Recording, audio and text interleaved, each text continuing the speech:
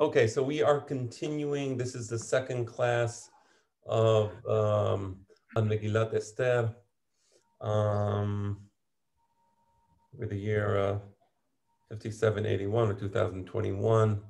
And last week, we spoke about some of the historical context for Megilat Esther, and I placed it in history in a very specific manner so that you understand that the story of Ahasuerus is an actual historical event and not just some mythology. That's really important. And today I want to continue speaking about the Megillah, and I want to get into more details. I want to actually read some of the Pesukim of Megillat Esther. So that's my goal today. But again, just to bring everybody up to speed, the story of Purim takes place in the Persian Empire, the Persian Median Empire, around the year 450 before the Common Era. And you know the story. There's a man. His name is Haman. Um, this Haman is an anti-Semite. He hates Jews. He can't stand them. He particularly despises a Jew called Mordechai. Mordechai refuses to bow down and to submit himself before Haman. Part of being a good citizen in the Persian Empire, part of being a good citizen in almost all of the great empires was in the communist empire, communism, I'm sorry, Soviet Union, it was called the Soviet Union, wasn't really an empire, in Nazi Germany and all dictatorships in North Korea, is to submit yourself before the ruling class. And Mordechai refuses to submit himself before Haman, the viceroy of the king, and Haman understands it. He gets it. He understands that this Jew has a higher authority, a higher, not just religious authority, because we're not just a religion, we are a nation under God. And we consider that ourselves to be a political authority. So Haman, cannot take it. As any good Amalekite, he wants to eradicate the Jewish people because the Amalekites represent the aristocracy of the Goyim, those Goyim who believe that they should be treated like gods. They should tell people what to do. They should tell people what to think. They should tell people what to use for heating. And if it's windmills that freeze in the cold and then they all freeze to death because of global warming, that's what the ruling class said. And if you question that, there is something wrong with you questioning that, right? So that's Haman. Amalek represents the epitome of that way of thinking. Amalek represents those goyim who will not have it, that Jews say, wait, well, we don't want to accept, we're not going to submit ourselves to you. We're not going to submit ourselves intellectually. We're not going to submit ourselves politically. We're going to be good citizens. We always were. Throughout history, Jews were the best citizens, but we're not going to submit ourselves. We're not going to enslave our minds. So that's the way the story is set up. You have Haman on the one side, who represents Amalek. You have Mordechai on the other side, who represents the nobility of the Jewish people. And Haman despises Mordechai. He wants to kill Mordechai, but more importantly, he wants to kill the Jewish people because he understands that Mordechai represents the intellectual elite of the Jewish people. This is actually the way the Jews think. We do not submit ourselves before men. And you remember that there's a series of coincidences. So there's a series of coincidences that take place. The wife. Can I interrupt you? I'm sorry. It was just something you said earlier. Mhm. I feel bad. I shouldn't have. Go ahead. Sorry. You said something that I felt I love a little more clarification. You said that you gave the historical background so that we don't see the story as mythology. And can you elaborate? I really want to understand what you're speaking to and what you feel maybe, maybe the way it's taught else in general and so on, and how we understand this. Right. Yeah, no, that's okay, because there is a movement among the Gentile nations, among the secular Jews, let's call them, to delegitimize the Bible. That's been going on for well over, a century, century and a half, since it started in the University of Berlin with the Wissenschaft des Studentum and the biblical criticism. Um, and one of the things I like doing when I study the Bible is I like showing that it's actually history, and it's like tough luck. If you want to ignore facts at your own intellectual peril. So I really think it's important, to highlight the historicity of the Bible, right? I mean, I can't do that with everything, you know. Doesn't matter to me, actually. I really don't care, because, like, for me, the Bible itself is a text that should be relied on for history. Why not? Why do we rely on Herodotus? If Herodotus says something, oh, Herodotus said that, it must be true. If CNN says something, oh, it must be true. But if the Bible says something, well, do you have something, I don't know, like, no, it's probably not true, because Herodotus didn't say it. So sometimes we can actually show, well, history, even Gentile history, confirms the historicity of the story. And I like saying that because so often we have it the other way. You understand? That's why. Beautiful. Okay, continue. Perfect. But that's, yeah. So continuing now. So what I want to do is, before getting to the significance, maybe I'll deal with the significance of Megilat Esther, and what the Rabbi Moshe Mosnino, who we spoke about last week, he talks about the significance of Megilat Esther. There is some great significance to it. But you know what? I want to just look at some of the Pesukim, because I'm concerned that I'll talk so much about the Megillah that we won't actually read any Pesukim. So here's what I want to do. I want to look at the Pesukim in Megilat Esther, start with that, and then I'll go back and talk to you about, the more global meaning of the Megillah. So what I'm going to do is I'm going to read for you the Pesukim, and I'm going to explain them, and I will give you some of the details about the story in the course of reading the Pesukim. So interesting, the story starts as follows. It starts, Vayhi bimeh Ahashverosh. This story takes place in the days of Xerxes. There's a word missing in the pasuk. I'm going to read it again. Vayhi, the story, takes place, bimeh Ahashverosh, in the days of Xerxes. And then it continues. It says, Hu Ahashverosh. We're talking about Xerxes, who ruled from Hamolech, Mehodu ve'ad Kush. He ruled from the Indian subcontinent, that's all the way in the east, all of Persia, all of Iraq, modern day Persia, Iran, all of Iraq, all the way to the east coast of Africa, to Ethiopia, what today is Ethiopia, and Egypt. What word is missing here? So, for example, I'm telling you a story about Biden. So I said it happened in the days of Biden. What's Amelech. Melech. that's right. You're supposed to say President Biden. In the days of President Biden, this happened.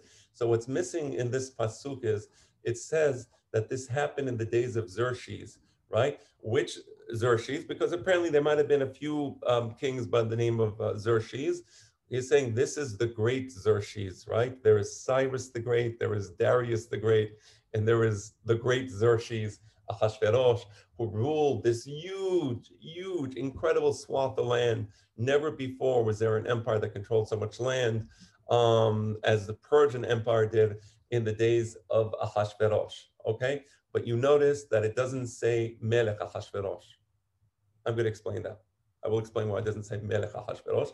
It does say Hamolech Mehodu Be'ad Kush. It does say he ruled over that huge swath of land, Sheva ve'esrimu me'am medina, and this swath of land included 127 medinot. You know what medinot means?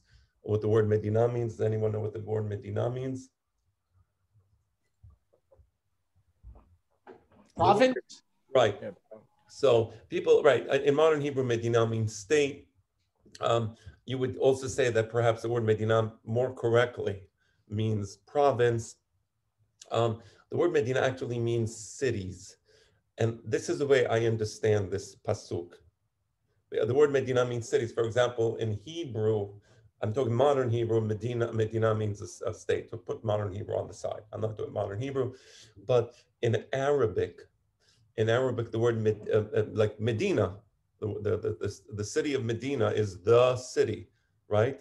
That's why it's called Medina. Okay, I'm explaining that to you, so you see that in ancient Hebrew, the word Medina meant city. So probably each province in the kingdom of Ahasuerus had a main city, right? Had a metropolis in that province, because there were many kefarim. There were many areas which were undeveloped. There were many places which were more like villages, right?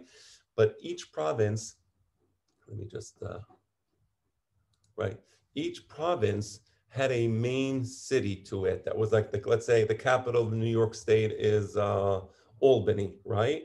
And so on. So these were the main cities. So it was Mea Sheva Ve'esrim Umea Medina. Okay, let's understand the pasuk a little more clearly.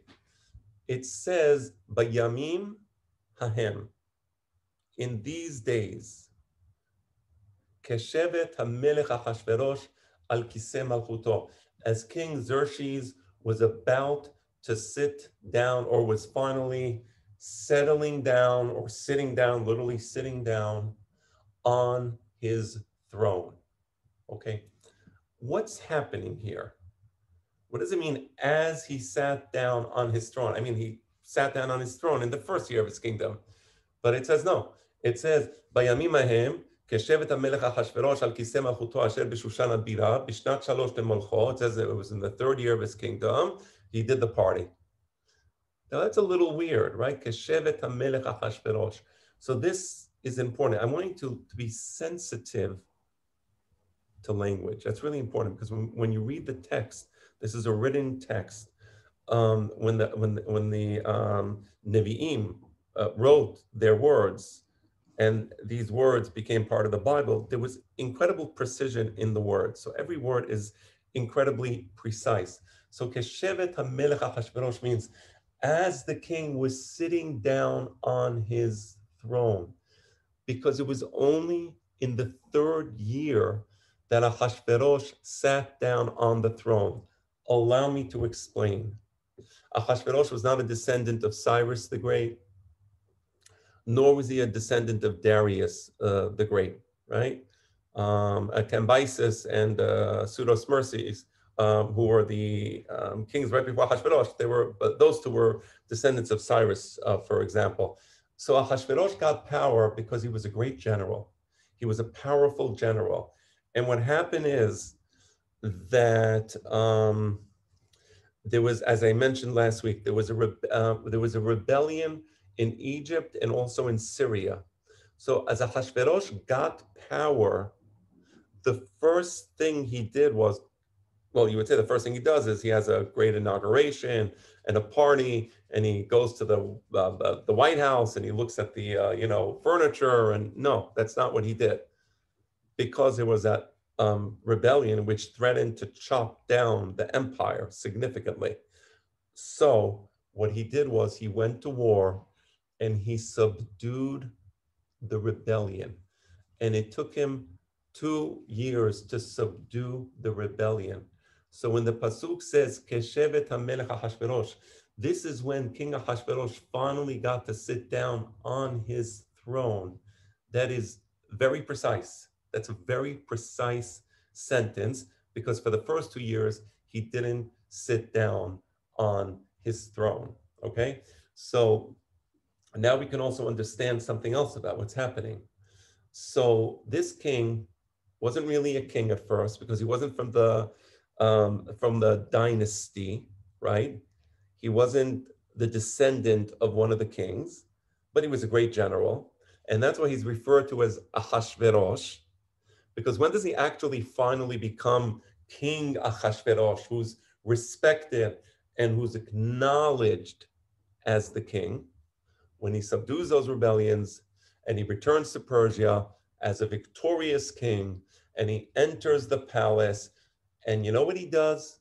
Okay, if you were King Ahashverosh, and the first 2 years there was no party, there was no inauguration, there was nobody to sing "My Country 'Tis of Thee" or whatever they sing in inaugurations. And actually, I'm sorry, they probably sing the Star Spangled Banner. Nobody to sing the Star Spangled Banner, nothing like that.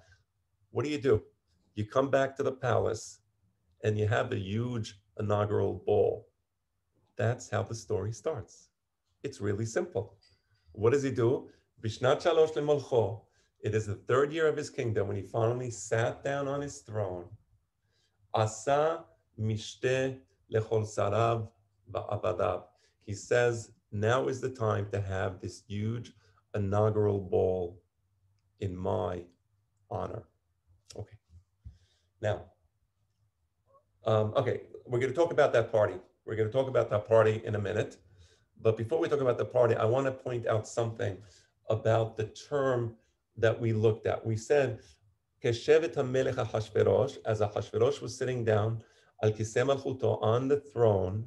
Where was the throne? Beshushan Habira. Okay. It doesn't say Ba'ir Shushan. It doesn't say in the city of Susa. There is a city today in modern day Iran, which is called Susa. I'm not sure if I'm pronouncing it correctly. I think it's Susa or Shusha, but whatever the pronunciation in the Megilat, it's called Shushan. But it doesn't say Ha'ir Shushan. It says Shushan Habira. What's the difference between Ha'ir Shushan, the city of Susa, and Shushan Habira? Anybody know? It is as follows. This I learned from Rabbi Abraham ibn Ezra. Ibn Ezra explains that the word Bira means a palace, but it's not any palace. It's a palace that is built like a fortress. That's what Rabbi Abraham ibn Ezra says. Interesting. They made excavations in modern day Susa, where Shushan, the city of Shushan, was actually there. And they found that outside the city, there was a hilltop. And on top of the hilltop was built the palace of the king. And the palace of the king was built on this hilltop like a fortress. And this was kind of a mini city. It was like a mini city inside within the walls of the fortress. There was a mini city. Other people lived inside that fortress, right? Businessmen, aristocracy, they were in the fortress. And the purpose of that fortress was to protect the king, because as you know, there was a lot of assassinations and assassinations of assassins, and the kings were always afraid for their lives. And you remember how Belshazzar died. Belshazzar himself, who was a king of the last king of the Babylonian Empire, the one who saw the writing on the wall, right? He died because they broke into the palace, right? So this was a big concern, especially for a person like Ahashverosh, who was not legitimately from the royal dynasty, right? He didn't have royal blood running through his veins, and he needed to protect himself. So he had this fortress outside the city of Shushan, and that fortress is called Shushan Habira, the fortress of Shushan. And that's where he has his huge, I mean, it's an incredible, if you can think of, Buckingham Palace, but maybe not even. I think there's a place in France called Versailles or something. I'm not sure. I'm just Yeah, so, there is. yeah.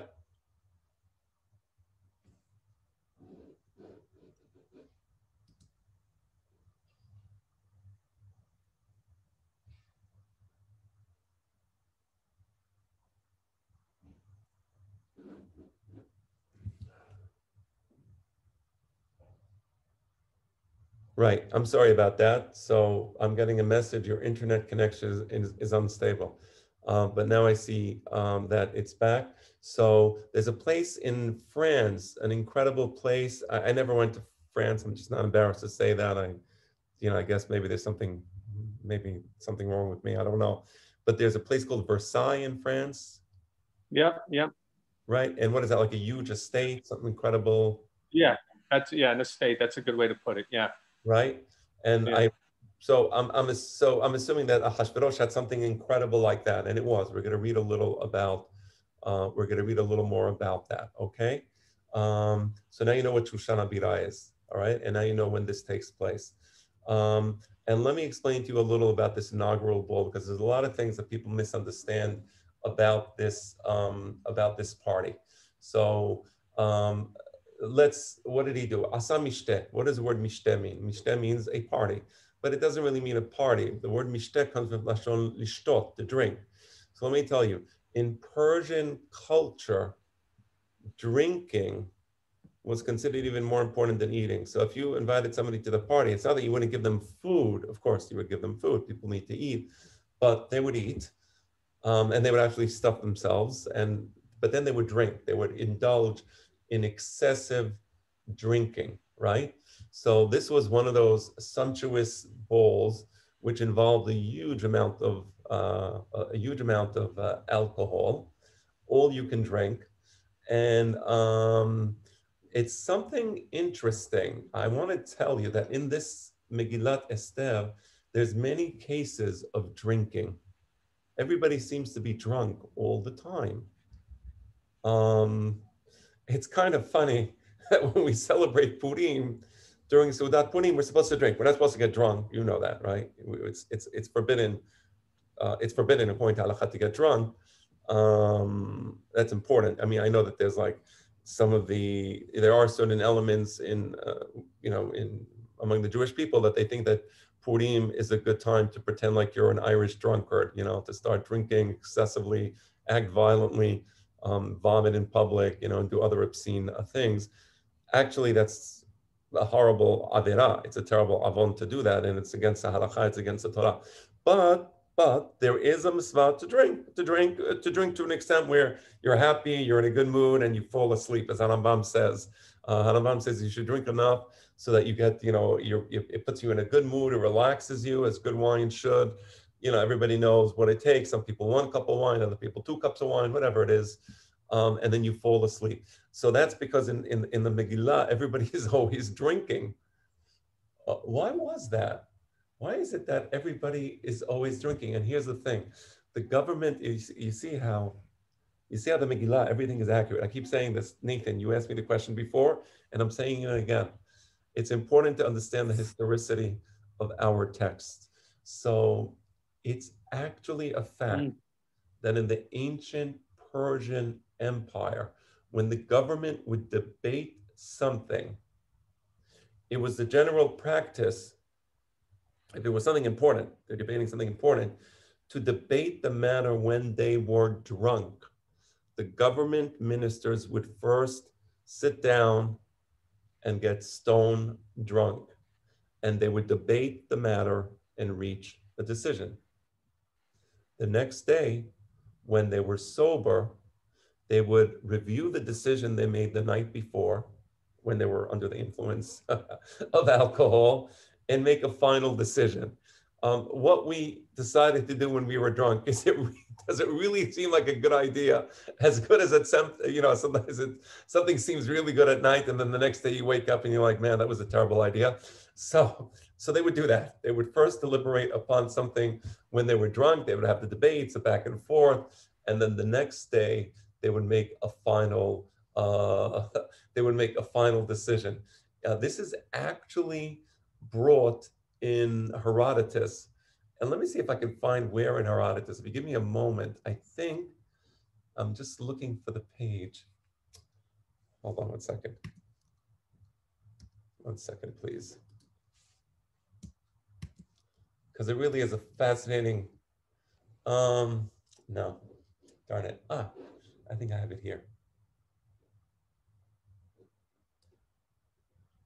It was really interesting. I thought I had it. I thought I saved it. But I guess I didn't. Okay, but Herodotus, oh yeah, I found it. So this is how Herodotus describes, this is how Herodotus describes the Persians. I'm actually reading from Herodotus now.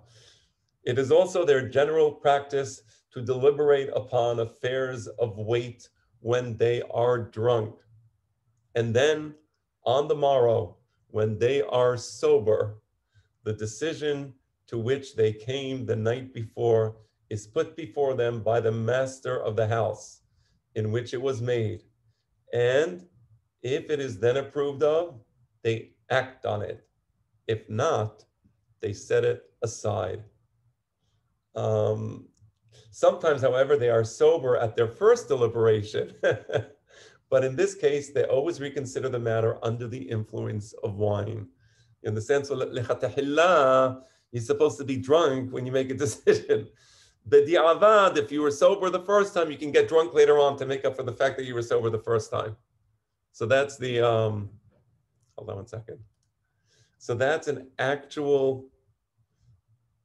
is an actual historical description of the Persians.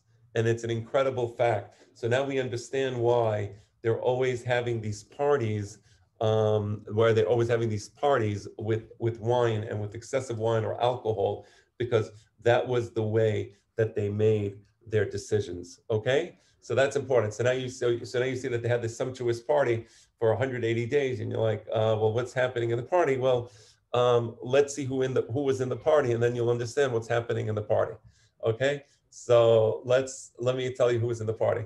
So it was a 180-day party. I'm going to explain why it was 180 days in a moment, and you're going to see that it's not the way you always understood 180 days.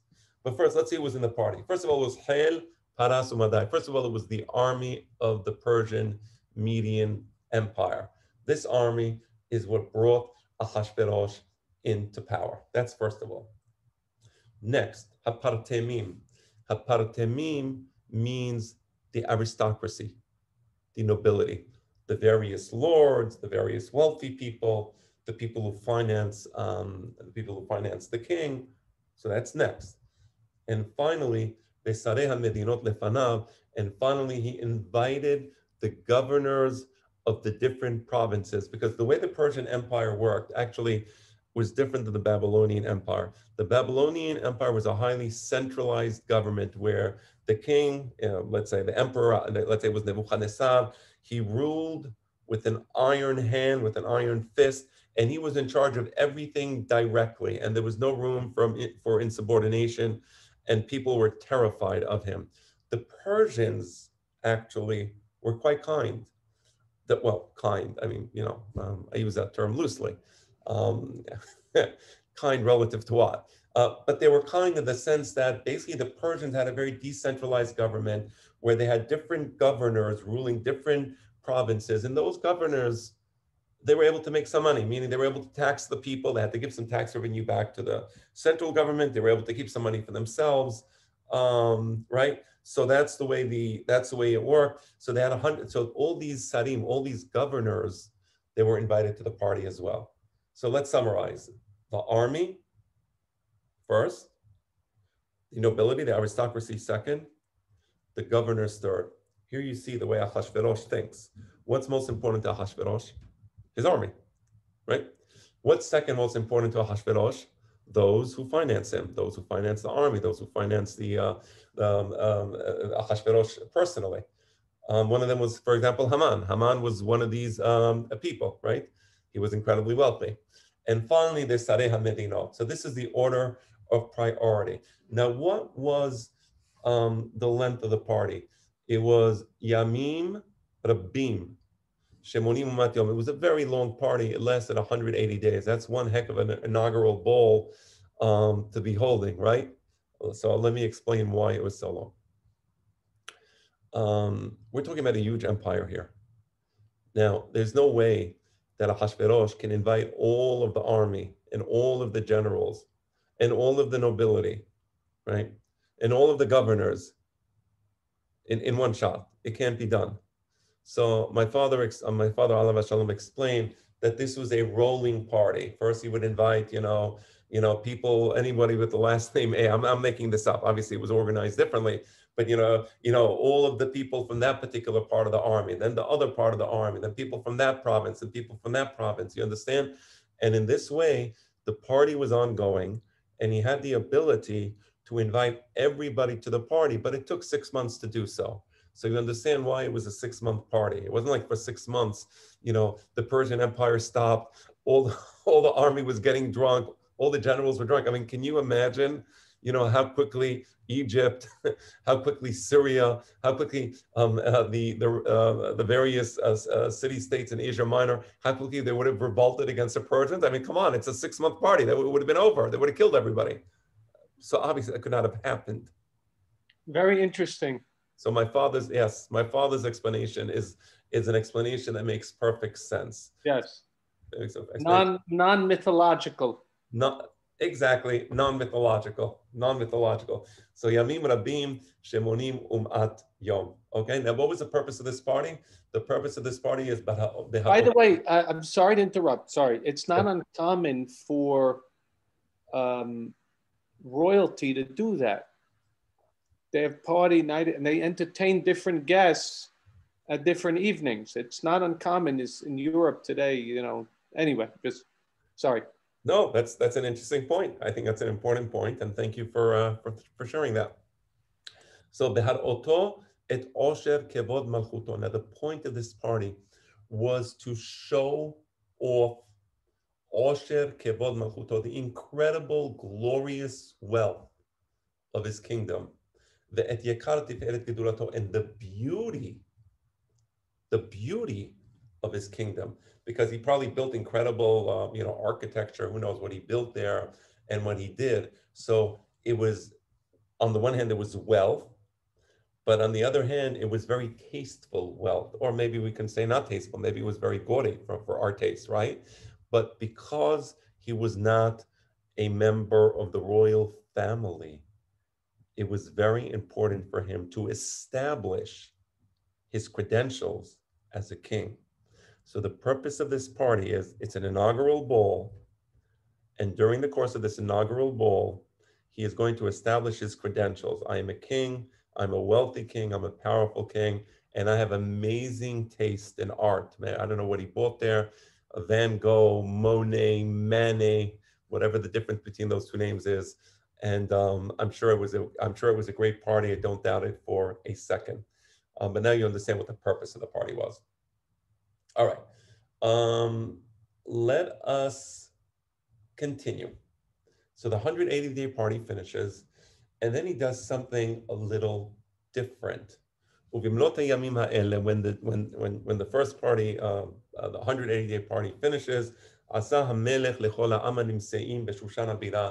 he now took the people who lived in this fortress. This is a walled city, Shushana Bira. This city, in which there was the palace of the king, which was built like a fortress, all the inhabitants of that city were invited to a private party, right? It could have been adults, it could have been children. Everybody was invited, men, women, children.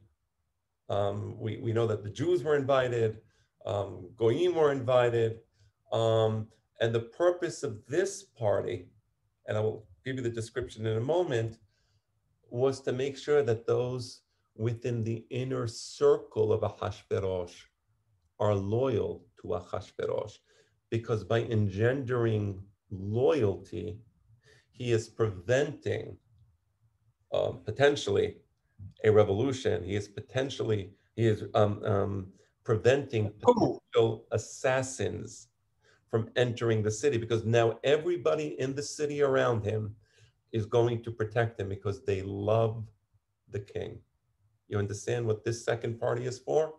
So that's what he does in the second party. This second party lasts Mishteh Shivat Yamim.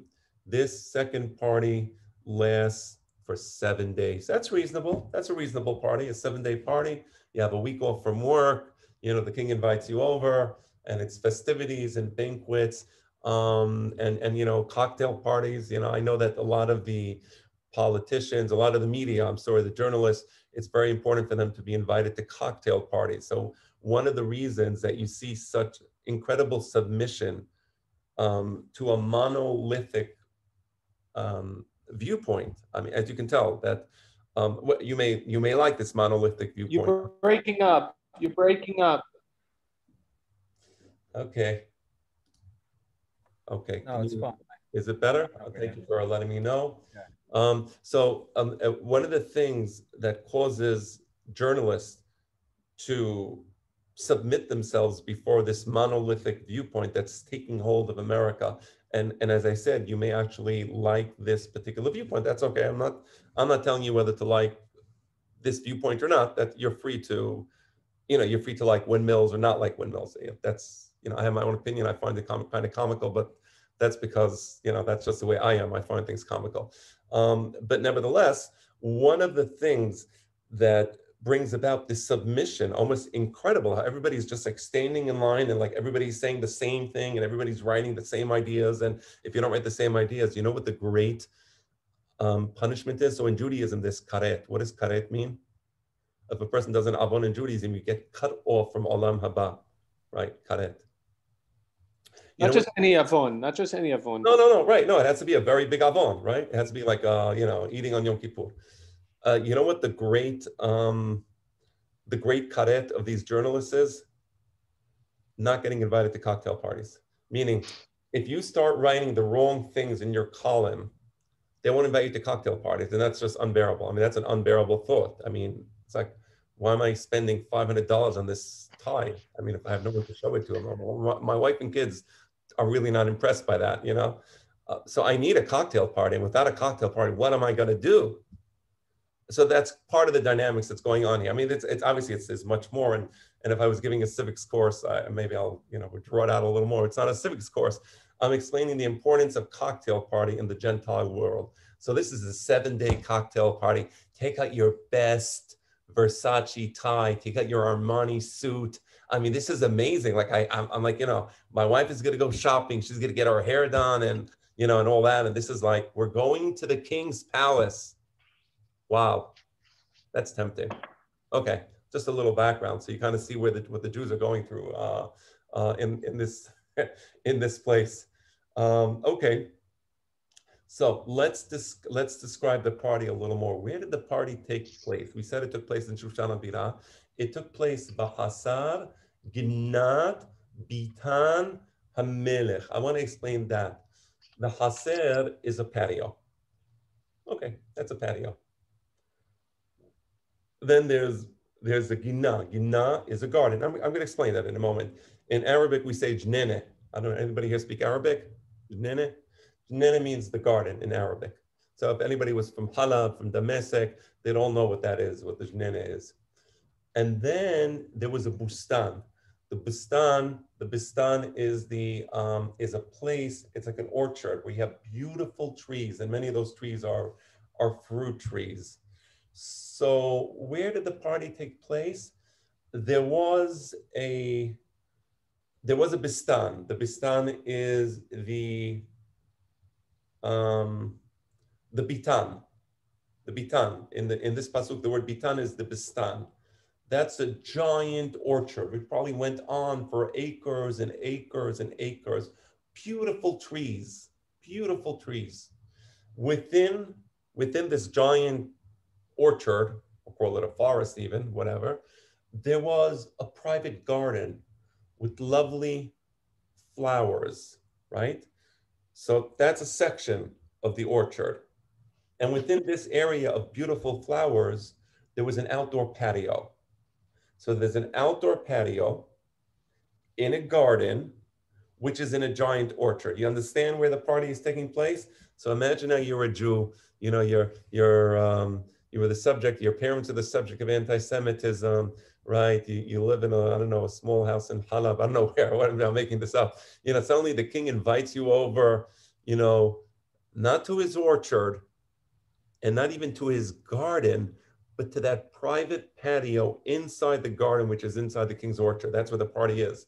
So it's an incredible, incredible feeling for all the people invited to this party, including the Jews. So that's where the party takes place. So now you have the visual image of the party. Okay. Very lucid. Yes. Okay. Now let's continue. Hor karpas utchelet. Now imagine you're in a party, and it's outdoors. It's hot.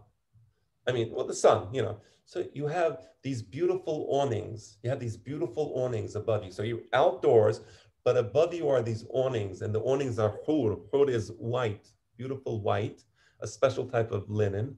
Karpas. Karpas is a light green, like the color of the sky sometimes. Utchelet. Utchelet is a subtle purple, right? So you have these beautiful canopies above you.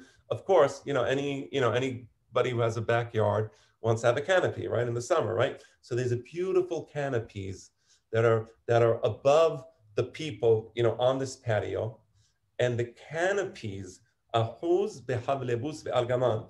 There are these ropes, linen ropes, and beautiful green, light green ropes that are holding the canopies, tying the canopies to these galile chesef ve'amud hashesh. They're these pillars of marble pillars, and above the marble pillars, there's Galile Chesed. There's round silver domes on top of the pillars, right? And there's these ropes that are holding the canopy in place through these pillars. You see the picture? I hope I'm describing it clearly. Yeah, okay. So you enter this garden, and you see these beautiful, this beautiful place set up for you to sit over where so you have a place to sit. Now, the seating arrangement was as follows. Mitot zahav b'chesef. The word mitah in modern Hebrew means a bed, but here it actually means a diwan, right? So the rich people, the aristocracy, when they used to sit down to eat and to drink, you wouldn't sit on a chair. You would sit, you would have a diwan, it's like a mini sofa kind of, and you would be leaning down like on a pillow on one side, and then people would come to you and serve you, right? They would bring like a tray in front of you, right? This is why in Leil HaSeder, when we drink the wine, we imitate the way the aristocracy used to drink back then, which was reclining to the side, and and we do it on Leil HaSeder, we recline to the side. So these are the mitot. Now these mitot, they were made out of gold and silver, meaning the frames were gold and silver, and on top of that, they had the whatever mattresses and pillows and cushions, whatever they had. Al risefat bahat vashesh vedal v'soharet. So we describe the canopies, we describe the diwans, and now we're going to describe the floor. The floor was the type of mosaic, and the mosaic floor was made out of bahat. Bahat is mother of pearl, right? From the seashells, from the special seashells. There was the mosaic was a combination. There was crystal, there was marble, there was soharet. Soharet is a reddish type of stone. So there was a beautiful mosaic on the floor. So above you, these beautiful canopies, right under you, these amazing gold and silver diwans, and on the floor, even where you step, it's a gorgeous mosaic.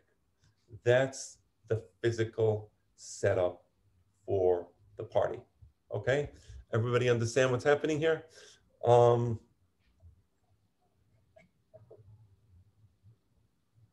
Let me give you a more, obviously we can continue in the Pesukim, but I want to give you like a kind of a global bird's eye view of what happens in Megilat Esther, because I think that's also important to understand. So with your permission, I'm now going to switch and just talk a little about one of the lessons of Megilat Esther. And you know that there is something unprecedented about Megilat Esther. I'm not the first one to say it. I'm sure I'm not going to be the last one to say it. But one of the first people to say it was Rabbi Moshe Al-Mosnino. Rabbi Moshe Al-Mosnino, he points out a very unusual fact about Megilat Esther. And that fact is, hold on just one second. All right. The unusual fact about Megilat Esther is as follows. The name of God does not appear at all in the Megillah. That's not usual, right? Usually you have the name of God appearing in all books and in every book of the Bible. Every book of the Tanakh has the name of God, as well it should. And this one doesn't. So Rabbi Moshe Mosnino is one of the first people to point that out. And he asks, why is it that Megillat Esther is the only book where the name of God doesn't appear? How can this even be? I mean, how can it even be? Now, furthermore, the thesis of Esther HaMalka, Esther HaMalka, she comes before the rabbis and she wants them to canonize the book. She wants them to canonize Megillat Esther. The thesis is that it was all the hand of God. It was a miracle. But the story actually seems to disprove that thesis. Since, if anything, what we see that it was a careful and meticulous planning of Mordechai and Esther that undoes the plan of Haman, not a miracle. It apparently is actually very intelligent leadership that brings about the redemption. So how was this a miracle? As Esther Hamalka says, and as we do believe it was a miracle. So that's a good question. So I love the answer of Rabbi Moshe Almosnina. I don't know why we don't study these Chachamim. I just don't know why. I can't understand it. It's like this, particular, there always has to be vanilla ice cream, chocolate ice cream, strawberry ice cream. That's it. There are no other flavors in the world, right? I mean, but there are actually, there's some amazing flavors, and like it's there. Like, don't you want to like experience something new? Okay, that's a side point.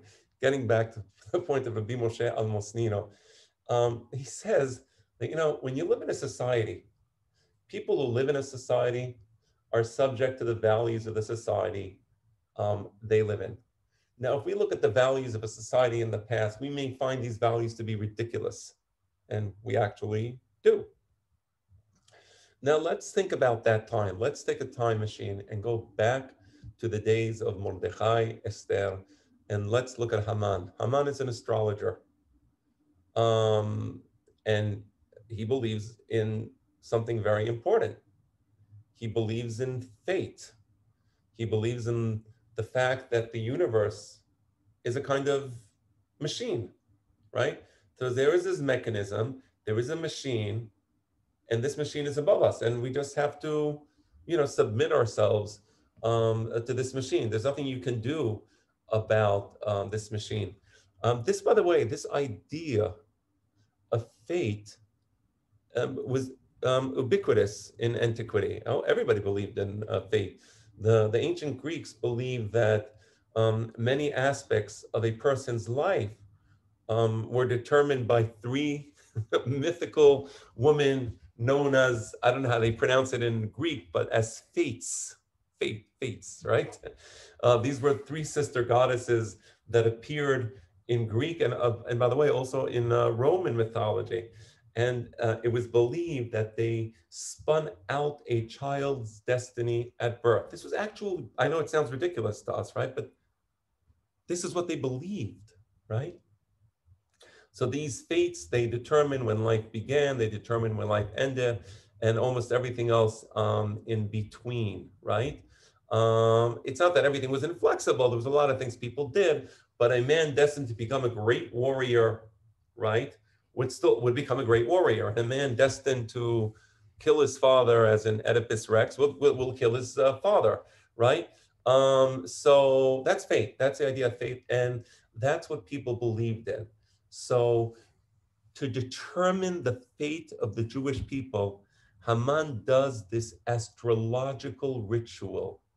And the purpose of the ritual is not just to determine the fate, but in a sense, to strengthen the faith. And he does this ritual and he finds out when are the Jews supposed to be killed.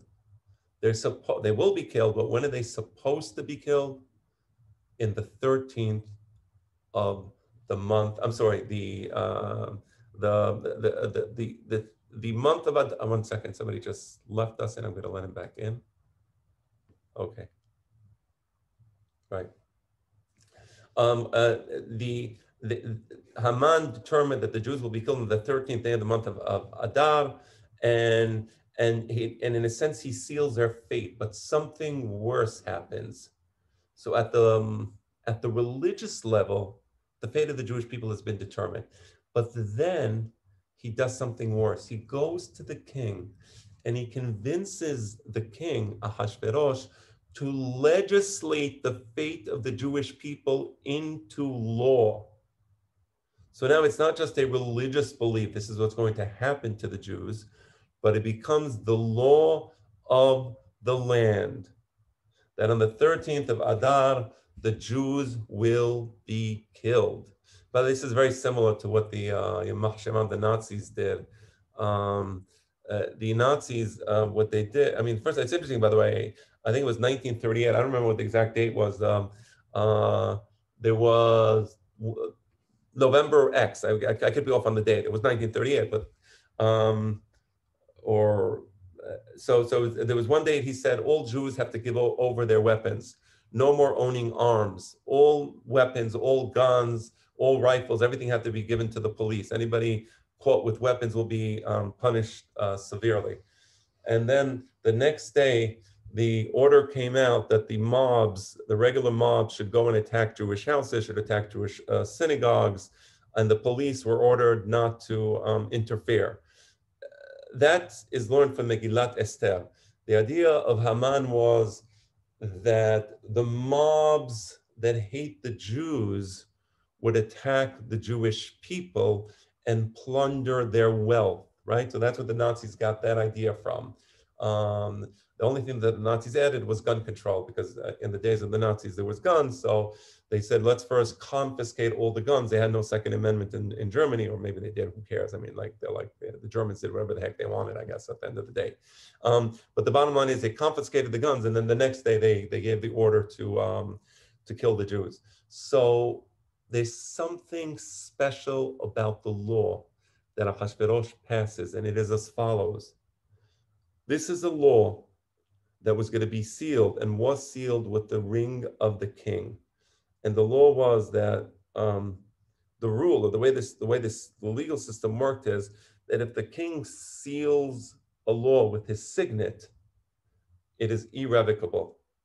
Even the king himself cannot undo that law. So look what's happening here. We have the faith at the mystical astrological level, and now we have the law to back up the faith. So that's it. I mean, it's like if you're a Jew living in that, if you're a Jew living in the days of Ahasuerus, you're like, geez, like it's over. I mean, yeah, what am I going to do? It's over, right? At the religious level, at the legal level, we're done with. So here's the miracle. This is what Rabbi Moshe al-Mosnino says. Rabbi Moshe al-Mosnino points out that the miracle of Purim was that the Jewish people did not submit to the values and beliefs of the Persian society they lived in. Had the Jews believed in the astrological ideas of fate and the Greek ideas of fate, then they would have just surrendered to their destiny, right? You might as well just surrender and accept that this is your fate, and there's no point in fighting fate. And this happened many times when one nation conquered another, and the loser would just submit completely to the victor because there was nothing to do. So according to the values of the society, they should have surrendered. Why fight it? So the miracle was that the Jews stood up and said, no, we do not believe in fate. And they did everything they can against incredible odds, against impossible odds, to stop what the Persians called fate. So once the Jews acted miraculously, and they acted miraculously, they set up all the pieces, Mordechai, Esther, the various actions that they took, right? Once they did that, Hashem was behind the scenes, as he always is, ensuring that the plan of the Jews is a successful plan. Because a lot of times you make incredible efforts and you do everything as you should do it, and you still end up losing, right? So the lesson of Purim is a couple of lessons, but one of the lessons is, yes, we need to be intelligent. Yes, we need to fight for our rights to exist as a Jewish people. And we have to be smart about it. We can't be stupid. We can't just, oh, it'll be okay. Uh, you know, it always amazes me how, there's this idea among some groups in Israel, not all, but there's some groups in Israel among the ultra-Orthodox that, we're studying Torah in the yeshiva. So, we're the ones who are protecting Israel, not the soldiers who are actually going and doing their stuff. We're protecting Israel. The ones in the yeshiva, we're the ones who are protecting Israel. And my answer, if nobody bothered to ask me, but if they asked me, I would say, how well did that go for you in World War II? They had a lot of yeshivot then, right? Right. So didn't seem to work, did it? Huh. Okay. So I think the lesson of Megilat of Purim is no, studying Torah is not going to save you from a hashvaot. Studying Torah is the most important thing a person can do in his life. Don't get me wrong. But if there's a crisis, you better deal with the crisis, and you better deal with it in a smart way, because if you're not smart, you're going to lose. So, So, Rabbi, I have a question. yeah. The story of Purim is centered around two individuals primarily. It's not centered around the whole Jewish people as going and fighting this decree. It focuses more on just Esther and Mordechai, right? Or like, I don't, until after the fact, when you, at the end, it has all the Jewish people went and they destroyed their enemies and they did everything at the end. But the actual story of saving the Jews, it's focused on two individuals. So you don't see that community-wide resistance, which I'm sure was there, but I mean, maybe I'm missing something, but I don't see it in that storyline. Yeah. So it was the first when Haman. Yeah. But when he asked them to fast for her, they do it. So you see the community rallying behind her. They needed to make the decisions, but it's not like they ignored her and they said, no, there's nothing wrong. They did their part. They prayed for her. They fasted. So I agree that they're the main characters, but I think most of the people rallied behind her. Right. Let me, right. And you're Joy. What you said is correct. And Danny, let me explain to you because it's a little subtle. It was the 13th day of Nisan that the decree went out from Ahashverosh or from Haman to destroy the Jewish people. Already that day, Mordechai organizes the Jewish community. Already that day, the Jewish community institutes a fast, and they go out in the streets of Shushan, the Jewish community, at the instruction of Mordechai. Of course, we had an intelligent leader, but we were also intelligent enough to appoint this leader and then to follow the instructions of the leader. And you have to have a leader. Right. And for 3 days, the Jewish community fasted. By the way, do you know that this fast came out on Pesach? There was no Pesach that year because they were fasting. I mean, just think of that. It's an incredible event. There was no Masa, there was no Maror, there was, they were singing Adonai Selichot instead of Avadim Ayinu Lefar'o b'Mitzrayim. They were singing Adonai Selichot, and that's what they were doing. I mean, think of that. It's incredible. So the story is about Mordechai and Esther, but there would be no Mordechai and Esther without the Jewish community there doing what the smart leader told them to do, and they were smart for appointing a smart leader, right? So it goes both ways, and that's really important. That is an important message of Purim. I mean, it's 9:30 now, but there was a few other things I wanted to say, and it's good that you asked those questions because I like these questions. They're good. But I just want to say that as Jews in exile, there's always going to be this conflict. You know, in the case of Persia, it was believe in fate, believe in astrology, submit to fate. And the Torah says no. The Torah says there's a God, and God rules us according to what we deserve. And if we can improve our ways and improve ourselves in the eyes of God, then yeah, we will get rewarded, and the Gezerah would be mitpatelet. So there's always that tension, right? So part of the challenge of being in the Galut is, man, you know, when you're here in Brooklyn, wherever you are in America, out in Israel, you feel God. In Israel, you really feel God. It's beautiful. You don't feel God here, right? That's Megilat Esther. You don't see the name of God anywhere. It's like almost not there. But if you're smart and you reject the phony ideas of the Goyim, whatever those ideas are, you know, we can have another discussion about that. And you're intelligent, you act intelligently, you can survive the worst situations. You can survive Haman, who was a type of Hitler, and not only you can survive him, but you can eradicate him. So that's the beauty of Purim. The beauty of Purim is, here is a case in Jewish history where we did it right, we did what we're supposed to do, and Hashem helped us, and there was light. The most beautiful pasuk is LaYehudim hayeta ora b'simcha. There was a light, there was a joy, right? Usually this type of light is reserved for the land of Israel, but here there was a light outside the land of Israel for the Jewish people. That's what happens when we follow the ways of the Torah and act as smart people should act. That's a basic lesson. So I don't know if there's any questions. It's a little late, but if there are, I'll take them anyway. Yeah, can I ask something? Yeah. Can you clarify, you're saying that we're supposed to be smart. But what they did do was they basically prayed to Hashem, they fasted, and she made an effort to plead with Achashverosh. Like, I mean, do we consider that smart, or do we say that was, from Hashem? We did our part. And right. So maybe next year I'll get into the plan more clearly.